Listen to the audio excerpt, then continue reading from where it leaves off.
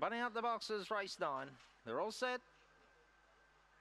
Racing Mighty Clear fell out of the boxes. A clear last out of the boxes. Nickel Queen won the break, and coming over from out wide was Blushing Rose. Shows good pace, gets over. General Grant goes to second. Now rolling through was Mighty Clear.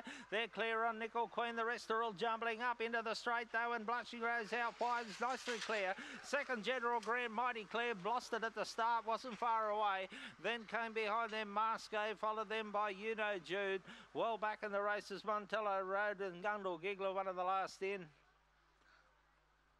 Winner number 7, Blushing Rose, by El Gran Senor at a rainy day. Owned and trained at Eglinton by Richard Board. Second will go to the 4, General Grant, El Gallo Blue Ostie for David Grant Canandra. And third to the 1, Mighty Claire, Elite State Monster Heart, Louis Galea Castle Ray. 7, 4, 1 and 3 the numbers. 1 length by a neck, 18.15 the time.